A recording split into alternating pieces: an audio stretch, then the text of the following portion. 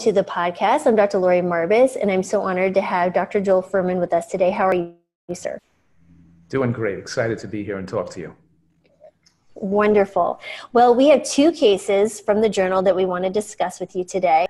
The first one is the efficacy of a plant-based anti-inflammatory diet as monotherapy in psoriasis. And so I think, there is some confusion as to some people maybe what psoriasis is. Could you give us a little background and just explaining what psoriasis is?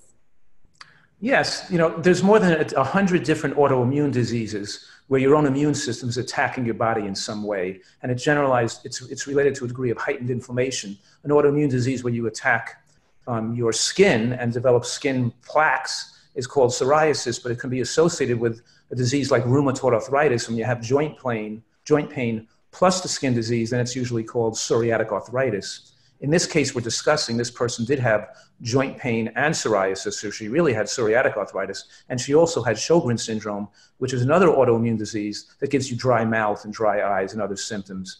She almost had a lupus-type syndrome. Lupus and rheumatoid arthritis and ulcerative colitis and multiple sclerosis are also common autoimmune diseases, and I'm suggesting that in my 30 years of practice, I've had very rewarding and remarkable successes in all those cases with multiple sclerosis, with lupus, with ulcerative colitis, with rheumatoid arthritis, with psoriasis, and with psoriatic arthritis, inducing complete remissions where people did not have to be sick and have those diseases the rest of their life.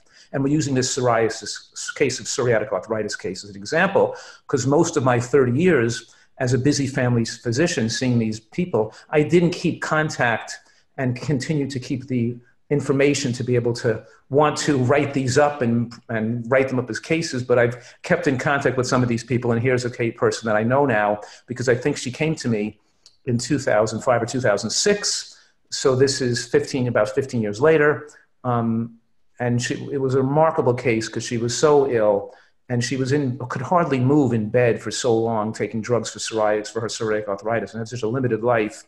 And then when that year when she got well and got rid of her psoriasis and her psoriatic arthritis completely, she played volleyball, she played tennis, she climbed mountains. She went away to one of her getaways at the Red Mountain Spa, and she put her arms up in the air and said, "Look at me, I'm a miracle." And I said, "You're not a miracle. This is just what nutritional excellence can do for people, that these are inflammatory conditions. And it seems like a miracle because the conventional medical approach is to give people chemotherapeutic agents to suppress the immune system instead of excellent nutrition to remove the inflammation and to allow the body to resolve these conditions." And I'm excited to be part and to contribute some of these cases to the journal because I really feel that we can definitely, if people they're suffering greatly and they're not being told that there's an option for them to get well here.